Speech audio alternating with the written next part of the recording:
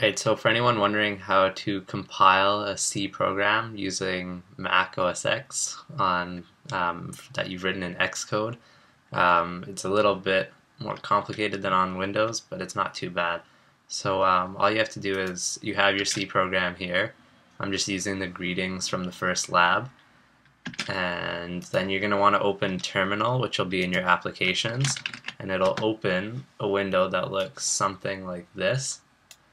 In this, all you have to do is type gcc space and then drag your C file into it. When you hit enter,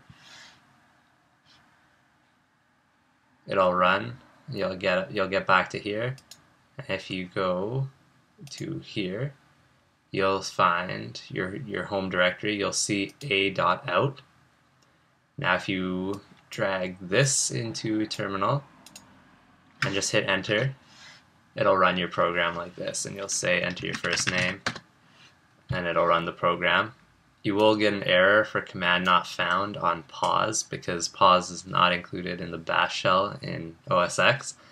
So it's not the same as Windows where you'll be able to have the press any key to continue, but that's about it. It'll run your program exactly how it's written, and it'll look all the same as in Windows except for the pause command.